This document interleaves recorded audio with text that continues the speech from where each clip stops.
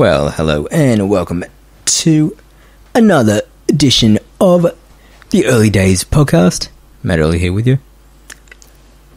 Took me a little while to get this one out because it's been a bit of a rough week. I've been sick with, I think it was gastro or something all week, so yeah, I haven't really done a whole lot and definitely didn't feel like sitting down and trying to come up with valid points for anything. So yeah, it took me a little while to get this sorted, but we're finally here, so we're back. Hope you've enjoyed the last couple of episodes, and hope you've found the Early Days podcast Facebook page maybe and given it a like, so you can tell me how awesome I am at doing this. And my Patreon, the Early Days, I think it's the Early Days Patreon page, and you can go there for a couple of bucks and a month and support what I'm doing if you like what I'm doing. But anyway, let's get on to this week's topic. And this week I'm going to talk about disability and being seen as a man, or disability and masculinity. For the most part, I never really let anything stop me, even though physically there are a lot of things that I probably couldn't do or shouldn't be able to do being in the chair, but I've never really let anything stop me from having a pretty full life. But for as long as I can remember, I've always had self-esteem issues and body image issues and issues when it relating to, I guess, seeing myself as a man and as what a man should be in society's, well, maybe not society's view anymore these days, but society's old view, and which is unfortunately that view that I can't really get out of my head. So it's kind of stuck in there and kind of messes with your head sometimes when you think too much about it. There's always that old view that men are seen as the protectors, the doers. They're the ones who do all the handyman stuff, the physical labour and whatnot, and kind of do the manly things, like being able to fix things and being able to get on roofs and fix gutters and fix things around the house, and be able to be the provider and the protector and those sort of things, the man of the house. And yeah, that's something that, I don't know, when I think about myself, I kind of struggle with that, with myself and that image that society has kind of put in my head from many, many years ago, and how I stack up to the so-called normal man. For starters, I'm like, I don't know, 4 foot maybe, something like that. So I'm tiny anyway, and particularly don't really feel like I look like an adult man as such. So that right there, I'm kind of already behind on that one. So where do I go from there? Pretty much from the moment I grew a beard and tried to make myself look more manly, and started going to the gym so I could build myself up, so I wasn't this scrawny little thing that could be mistaken for a child. And just tried to make myself physically look more manly than childlike to help things a bit.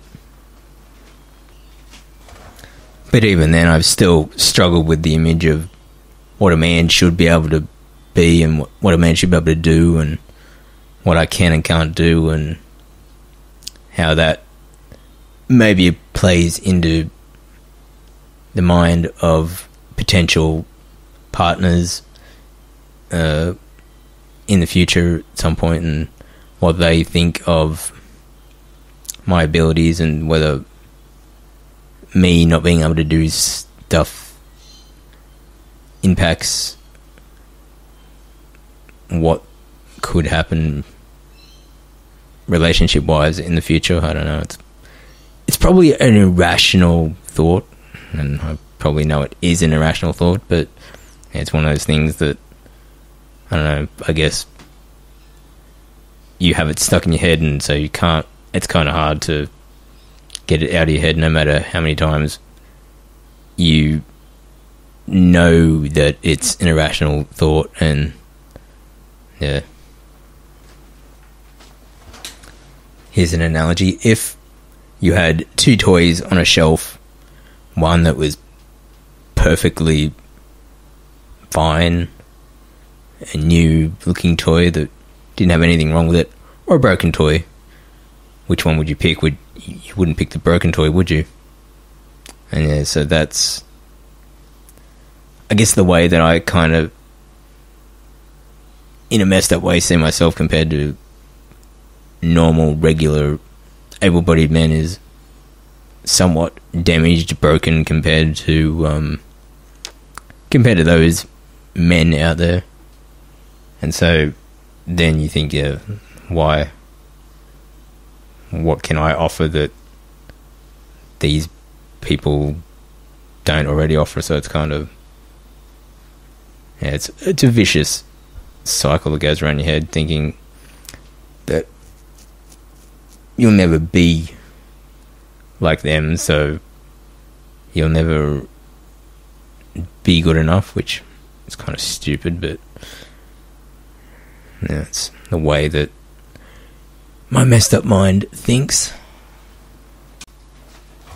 And because of that, I definitely would say that I have a tendency to have a jealous streak, because to me, I kind of think that if the woman I'm with gets a chance to be with someone quote unquote normal, then why wouldn't they run and take that chance instead of being with someone that's damaged and not manly enough to be able to do, or not able enough to be able to do the manly things like help around the house doing like handyman crap, and being able to protect them if something happens when we're out and about and someone tries to be a complete dick and I can't do anything about it because I'm 4 foot tall.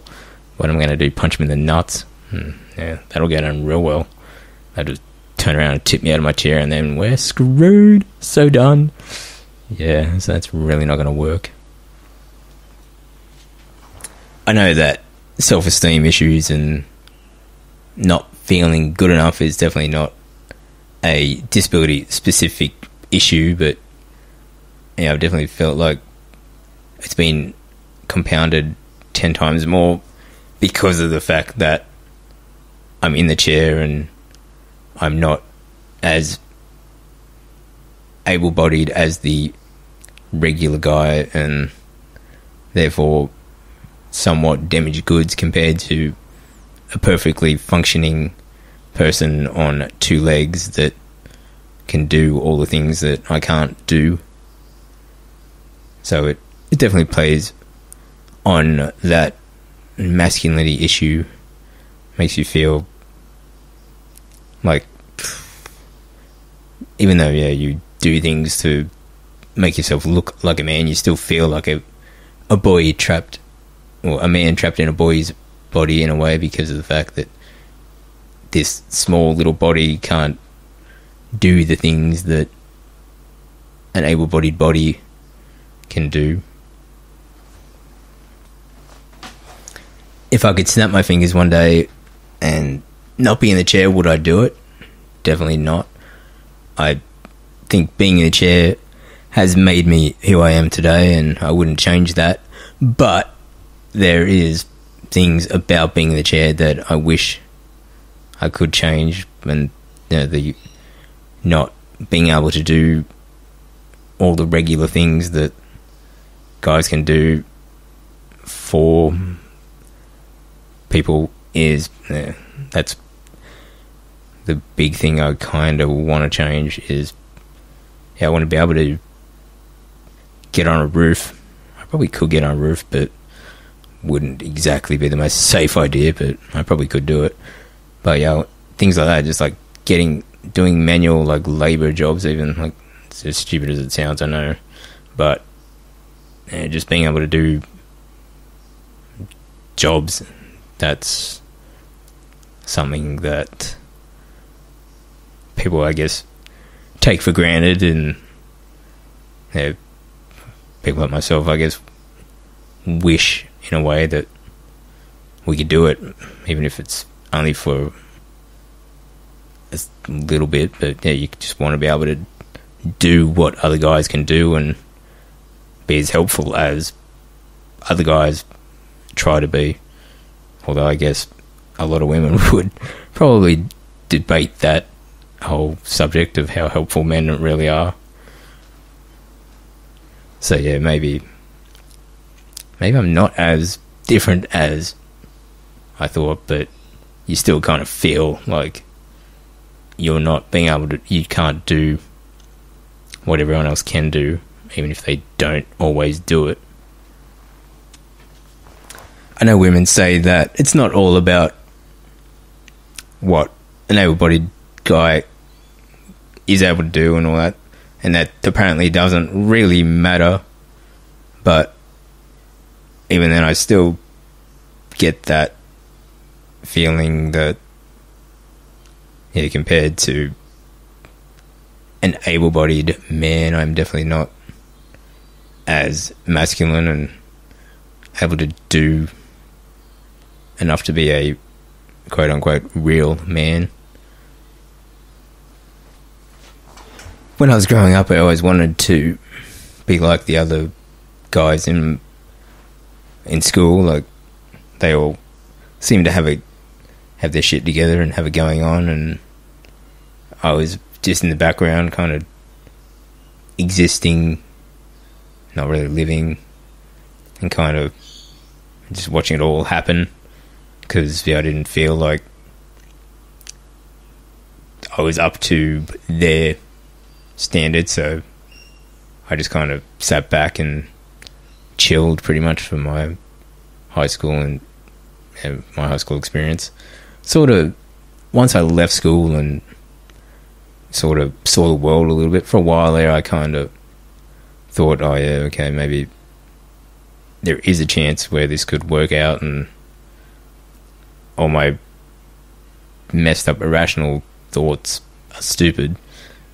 And then I did think that for a while, but then it kind of creeped back in and sort of lingers there now. And no matter how many times I'd say to myself that I'm doing pretty good for all the things that have happened in my 34 years, it's just things that like that linger, that make you go, things aren't bad, but things aren't normal, and I'm not normal, and I want to be able to do things that other guys can do, and I don't want to be that broken one. I want to be just as normal as some guy on two legs, whatever normal is. Although then, on the other hand, do I want to be normal? Maybe not, because being me and not being normal has made me who I am, and it's got me a few good things over the years, so I wouldn't change that. It's definitely made my life quite interesting over the years.